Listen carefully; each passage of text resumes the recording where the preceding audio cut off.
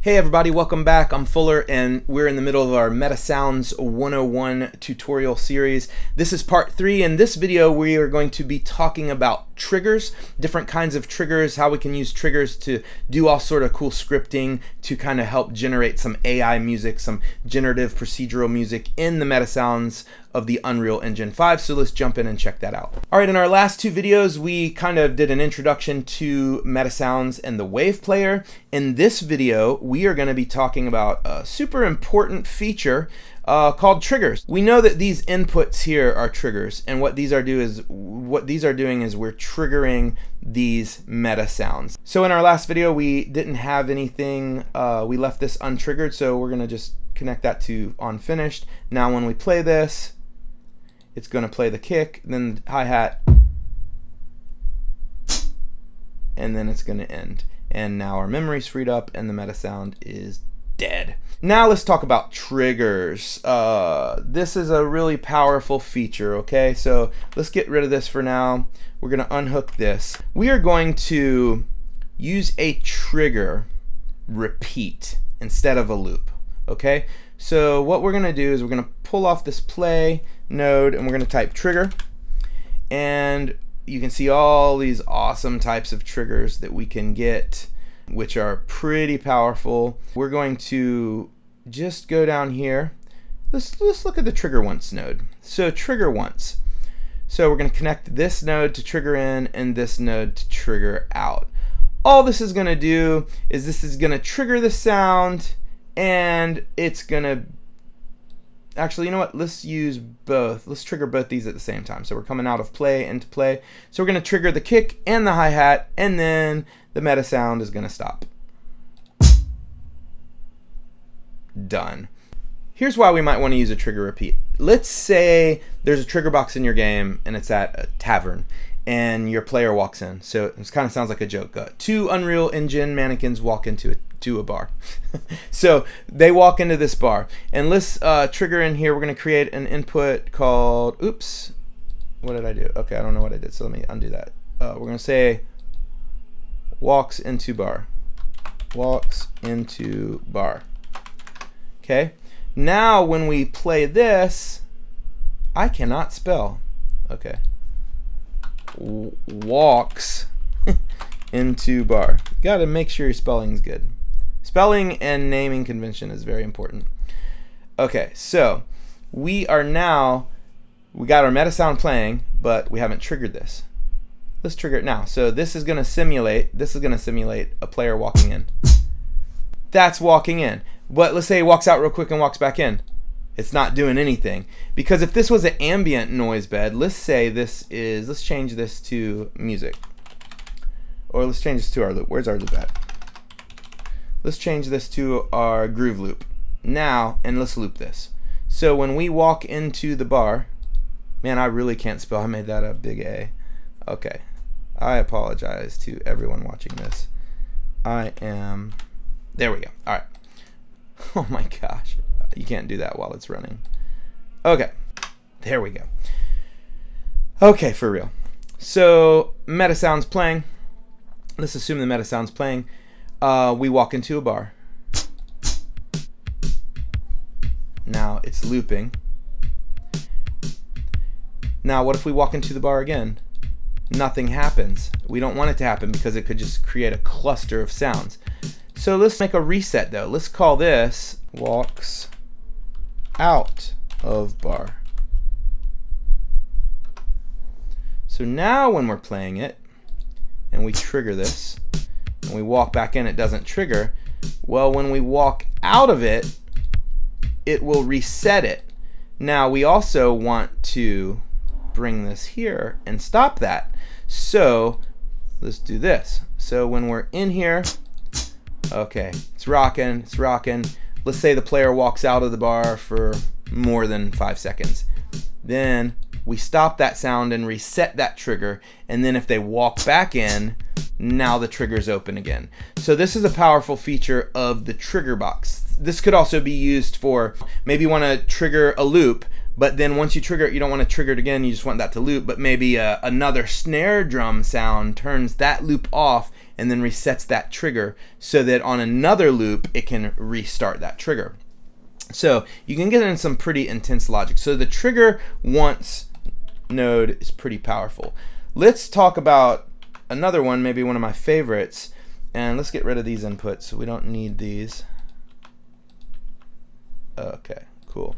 We don't need any of these. Okay, so let's talk about the trigger repeat. This is a really important feature. And then let's bring in an on play. So now what this is going to do, this is going to trigger over and over and over again for this amount of time in seconds. So let's say 0.5, which is half a second. So now when I hit play, it's triggering both these sounds at this rate. What's cool here is now I can come out of here, and remember this period is a amount of time. This period of time is awesome, but in a musical sense it'd be better to have a musical meter and not time but BPM. Fortunately, Epic came up with this BPM to seconds node, which is, I think, the single greatest, most powerful node in all of the Metasounds. What this does is it allows you to set the tempo. So we're dividing the measure into 4 beats. So if I do a beat multiplier of 4, that means every 4 beats it's going to trigger this sound. So let's listen to that. And I know that this loop groove is 120 BPM because I wrote it in the file, and you should also write it in the file too. Anytime you have looped audio, you should write a tempo. So now every bar of 4 quarter notes, it's going to re-trigger this. Now this is a 2-bar loop, so I'm going to change this to 8. So now it's going to loop exactly at the end of the beat. Okay. So now if I slowed this down to 80, you're actually going to hear a gap in the loop because this loop's going to end before it repeats back. So this is why it's important to know the tempo. Where this comes in handy is this is where we can have some serious fun. Let's kill this node here, and let's bring in, we're going to repeat this one too. So now we're going to repeat them both. Let's change this to a snare drum sound actually, and I'll show you why in a second. Okay, so now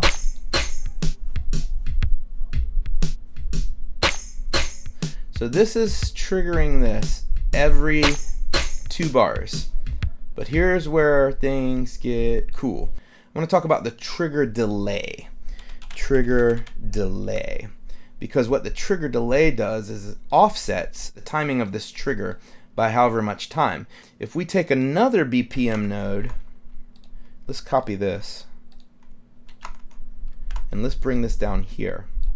And we're going to send this to the time that it's going to delay, but I actually only want to delay this by 2 beats. So now you're going to hear the loop start, and then the snare is going to trigger exactly 2 beats behind it. And then every time this triggers, it's going to trigger this 2 beats behind it. So essentially what we're doing is we're making a groove. So let's actually change this to a kick sound. So now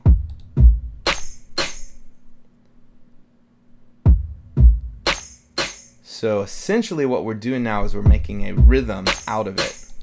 Now I want to repeat this. Let's repeat this every measure.